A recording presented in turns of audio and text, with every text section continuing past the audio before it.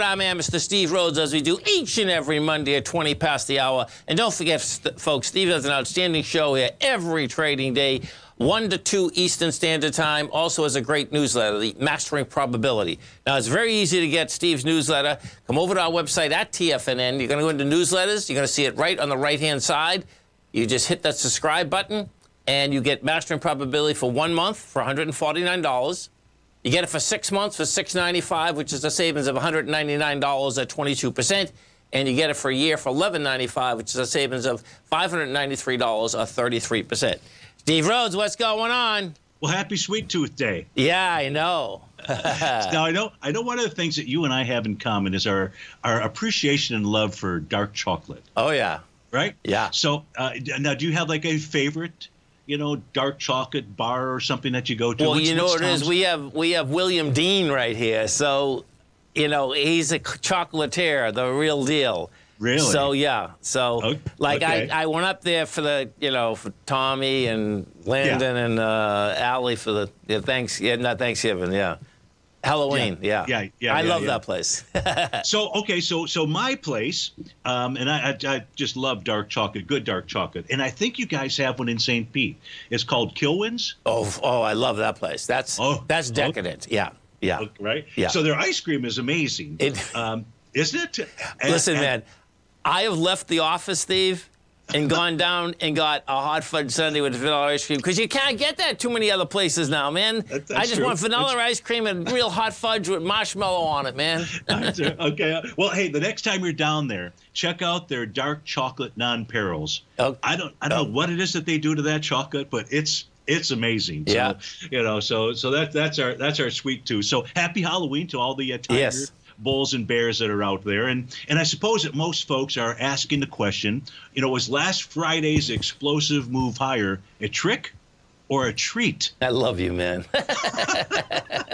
So we got to try to figure that out.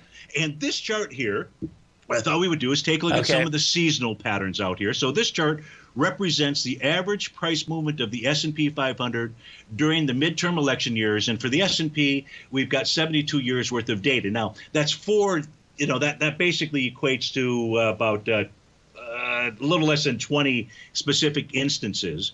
The red line, the red vertical line, so it's over 72 years, but it's 4 years apart for each midterm.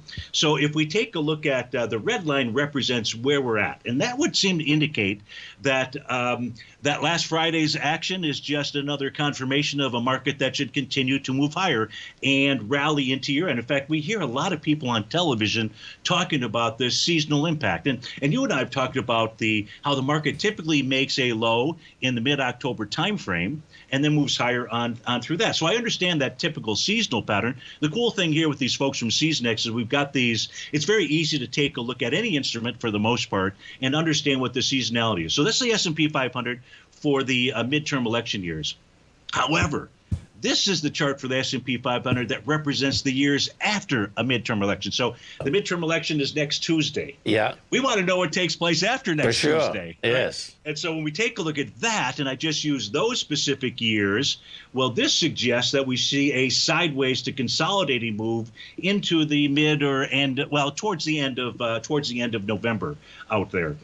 So if we look at, lastly, if I take a look at a bear market years for the S&P 500, so really three areas we're taking a look at. One, what's a typical midterm seasonal pattern look like? Two, what's it look like after that? And then three, which may be more important, what does it look like when we are in bear market years out there? So, Tom, you'll see here, and those folks that maybe grab the screens, the check marks that we have on here identify the actual years that are being used. So people can try to build their own. Now, what this tells us that the market should move higher into the end of this week, which kind of lines up. So it's pretty. When I pulled this chart up, I was like, "Wow, that's pretty cool. That's pretty interesting," because this all lines up with that nice move on Friday. We should see some window dressing. We should see the end of month, movement into move higher, the money being put to work, and that should end by the end of this month. And then the market moves lower pretty precipitously into the end of November timeframe. So that's for the S&P 500. Here's the Dow's bear market during the last 125 years. And again, all the check marks represent the years that are being tested. So we go back as early as 1901. And what this shows us here, again, the red line is where we're at, Tom. Yes. This shows us that we should rally through the end of the week and then move lower. Now, this shows us, in the case of the Dow, moving lower into the end of the year out there. The NDX 100, if we take a look at bear market years, because we're definitely in a bear market out here. So if we take a look at the bear market years over the last 37, which is only 6 data points. So the S&P is maybe a little bit more useful, the Dow more useful because of all the data that we have.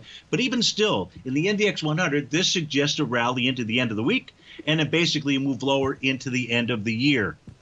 If we also take a look at last Friday's rally as it pertains to the Dow specifically, this chart here shows diagonal and horizontal trading range boundary lines. So, folks, the green lines out here, these are really courtesy of Bud Rolfs, who developed those horizontal trading ranges, or what he referred to as primary trading ranges. And those green lines, it's pretty amazing how price will typically stop at one area. If it can clear one area, we'll either move up or down to the next level. But what we also have, those are the vertical horizontal trading ranges. As an example here, at 34,152, there have been 10 instances of either opens or closes very near that price point. So that's what the numbers to the left of the actual price points show us here. But what I also have is a rising price channel and a descending price channel. And interestingly enough, and I don't know how this works, I just know that it works. Yes. The price on Friday ran all the way up to the top of that descending price channel. Isn't that wild, man? Yeah, I know. I was like, how does that work? Right, exactly. But it does. And so I've got a little dashed blue line up there as well, Tom. And so price could exceed that or at least punch up to that level. If it exceeds that area, it says we get up to 34,152. But right now, all of this is suggesting that really what last Friday was more of a trick than a treat, or a very short-term treat out here. And here's the real kicker. Last Friday's move was definitely explosive. But I've taken a look at the bear market of 2000, the bear market of 2007, and then what I call the bull market from 09 to 18.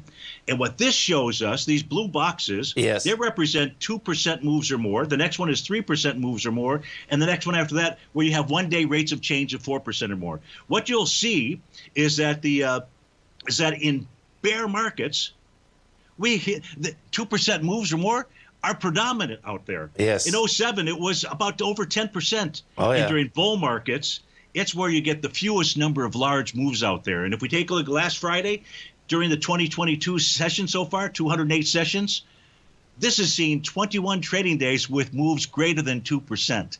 It's all signatures of bear market rallies out there. So I do believe that the answer to the question was, this is more of a trick than it is a treat. You know what's amazing about that Dow chart you brought up there, too?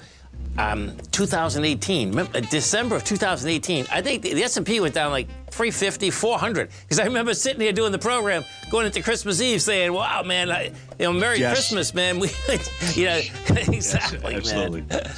Listen, folks, get over to our website at TFNN, hit Mastering Probability. You're off to the races. Steve, you have a great one, safe one. We look forward to the show tomorrow. You too. Thank you.